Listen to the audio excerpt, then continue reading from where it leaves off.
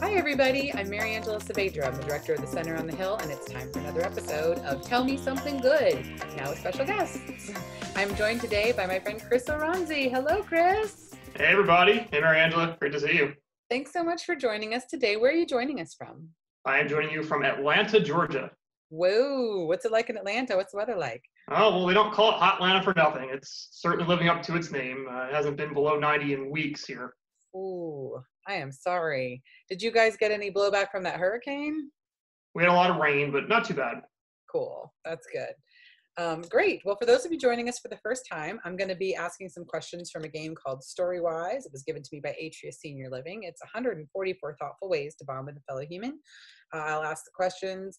We'll each take turns answering them. And then at the end, we're going to ask you to join the conversation and email us your thoughts. So let's get started with our first question. Here is the picture.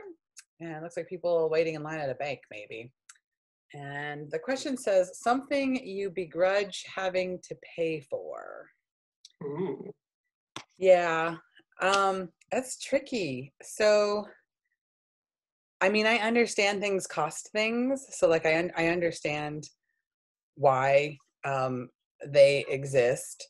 But honestly, it's meters. It's like parking. You know what I mean? Like, I know that that's a way for the city to make revenue. I get it. I just think there's better ways. I also think that my taxes, I pay a lot in city taxes. So I should be allowed to park places if I'm going to go drive somewhere. Also, if I'm going to be like, you know, supporting that business that I'm going to, obviously, to drive there to park, like, oh, come on. Like, why do I have to pay for parking? And it's crazy. It's like, you know, I know the garage costs money to build. So, okay, charge us to park there until that cost is paid off. And then at that point, okay, you know, or I know someone's got to be paid to work there, but in this world of digital parking, I mean, you know, Meter Up is an app, right? I don't even have to put actual coins in a meter anymore. And that's where I'm like, no, you guys are just collecting money now, like unnecessarily. Where are my taxes going? Why can't I park in the city free? So I'd say parking. I really, really, really hate paying for parking. That's a good one. Yeah, that made me think about how much I dislike paying tolls, too. Same idea. Like, you paid for the road, you paid for the bridge. What are you charging me for exactly? I get that there's upkeep needed, but isn't that why we pay highway taxes? Can't you find the money there? Right. I know maybe you're just charging us to leave New Jersey. But sometimes I guess it's worth it. What is it, $6, $7 now? Maybe that's what's worth it. Sorry, people in Jersey. Yeah. Sorry, New Jersey. Yeah, no, I hadn't thought about that, tolls, because I don't drive so much. But I am a passenger, and often because I'm the passenger, not the driver, I'm the one who pays for the parking, which is why I guess parking is, but if I were driving, yeah, I think I'd probably be pretty upset about that. Those are good answers. I like it. All right, this one is for you first. Here is the picture. Oh, that's a cool picture. I like that. It is, right? Someone's getting a pie in the face. This question says, the kind of comedy that makes you laugh the hardest: physical, dark, absurd, dry, etc. Yeah, I'm definitely more into the dry, sarcastic humor. That's what tends to crack me up. That Chandler Bing kind of humor, the Dorothy Zbornak kind of humor, the zingers, the one-liners, Dorothy Parker kind of stuff. That's what makes me laugh. Nice. Yeah, I'm similar. I do have a little bit of a dark sense of humor. So sometimes the dark humor. No, not you. Yeah, it makes me laugh. That's my theater background coming out there. I'm a big fan of the dark comedy. Like, you didn't see that coming. And also physical comedy done well.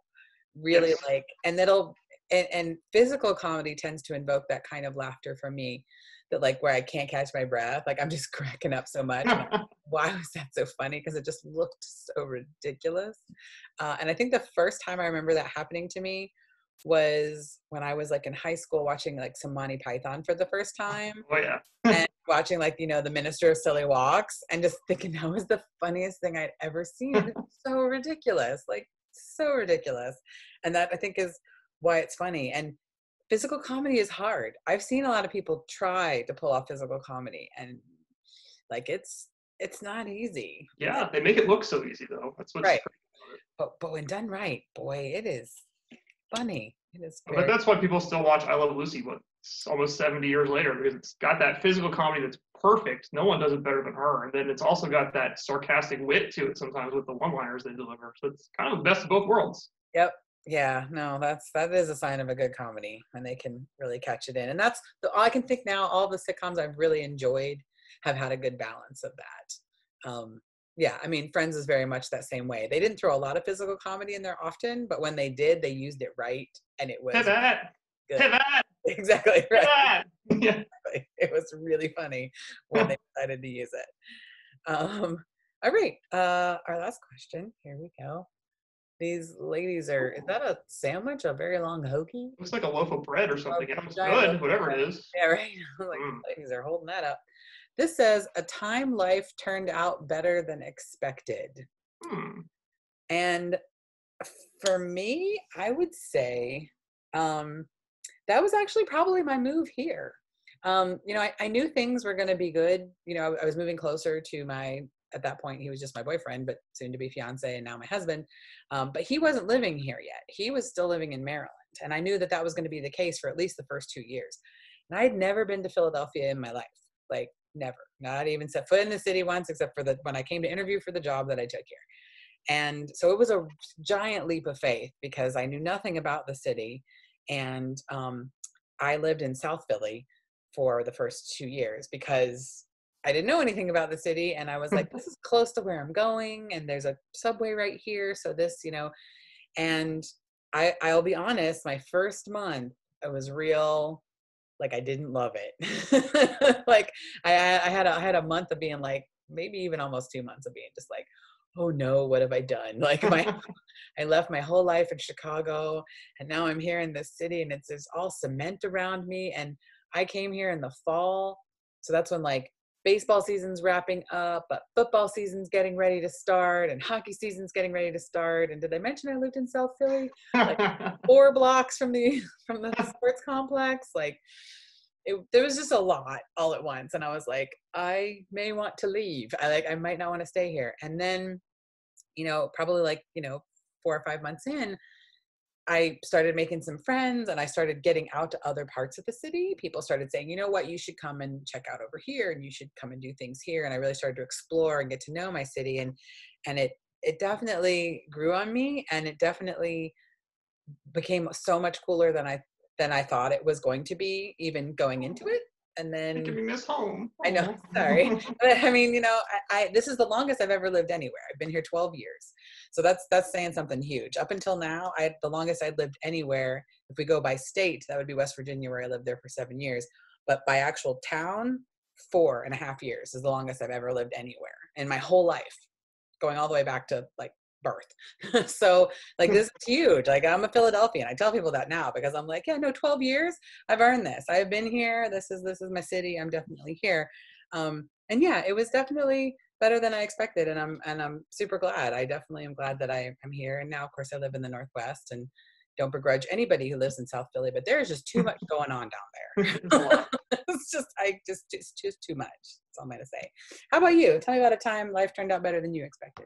Well, I would guess when I agreed to go on a date with somebody who I probably otherwise wouldn't have, because I was very, very choosy at one point. Thought, well, what the heck? I'll get to know this guy and see how things go. And that was almost 10 years ago, and we're still together. That's what brought me to Atlanta. That's what's unlocked some amazing things in my life and let me see some incredible places and meet some incredible people and find the love of my life by just taking a chance when I was like, yeah, I'm not sure I want to, but I did anyway, and it worked out. That's awesome. That's a great story. That's a good one. I remember that. I recently, in my memories on Facebook, came up the night that we went to the Phillies game, your sort of last night in town. It was, yeah. And we went with you all, and I was all like, oh, remember baseball games? And Oh, also yeah. remember, gosh, it was that long ago that Chris left. Like, you got to be kidding. Yeah, Like, 8 years. I know. Holy cow. But yeah, that's a great one.